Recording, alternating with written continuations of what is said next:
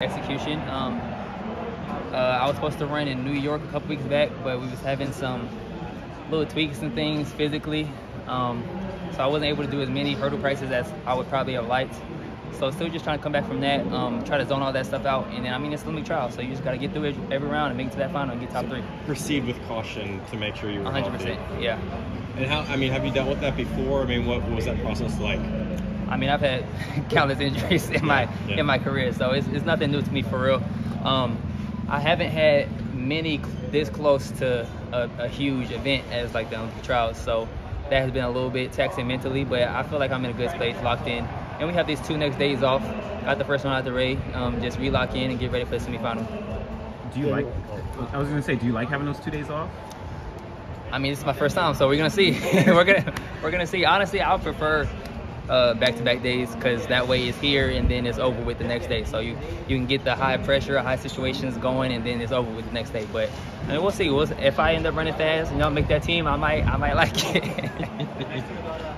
Daniel, I mean, in all seriousness, because your health is the most important thing. But I mean, has there been a time that you can affect either at Olympic trials or or trying to make a world championship team, like where you have felt like at your peak physically? Because it seems like you are always having to overcome so much just to even get to the final, let alone make a team. Yeah, I wouldn't say I've ever come into the championship just feeling great, to be honest, but that's just part of the sport, especially with me having 2 surgeries on my knee. Like, there's never really a time where I'm just feeling amazing at all times, so I come into these meets knowing that, and I just try to go take it 1 meet at a time, 1 race at a time, 1 hurdle at a time, and give my best.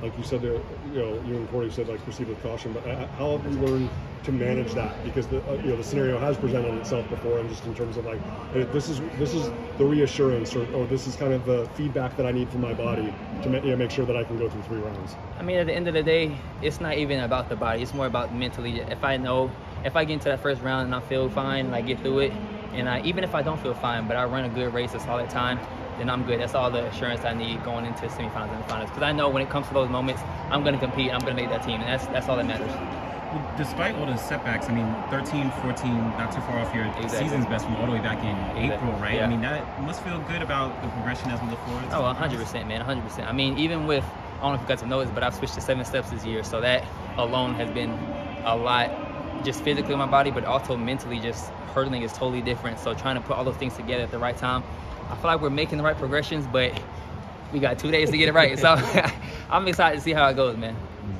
And I'm just curious, like, we saw Michael Johnson announce Grand Slam track, right? Mm-hmm. And I'm curious your thoughts on it. Like, you think it's a good idea? Is it something that you would potentially join in on? I mean, it's cool. I haven't saw all the details. I'm off social media a little bit right now, but I saw that he announced it, and I think, I mean, it's great for the sport. Anything that's gonna bring more eyes to us, more financial support for sure. I mean, obviously me having a family now, looking at having children and stuff down the road, that's always a big help. So it's definitely something I will look into 100%. I see Sydney's in it, so obviously she's probably looked a lot into it. So if she's in it, I trust it, to be honest. So yeah. Well, I'll say one thing. There is the potential of like 110 hurdles and 100-meter dash, right? Yeah. What do you think? Like, what can you run in a 100-meter dash if you're like in tip top? Grant said he could run like not sub 10 if he's in top shape. What do you think you could do? I want to say yes. I feel like I could as well, for real, just off of they running. Just based off of the sprint speed that I have, natural speed. But at the same time, when I training for hurdles, like, my stride is so much shorter. So if I'm training specifically for the 100, I think I could maybe hit it 10-0, 10-1. I'm not gonna say 9-9 because that's kind of fast. But I think I could hit 10-1, 10-2, like something like that, and roll. Something crazy. There you go. Appreciate you, man. Thank you, man.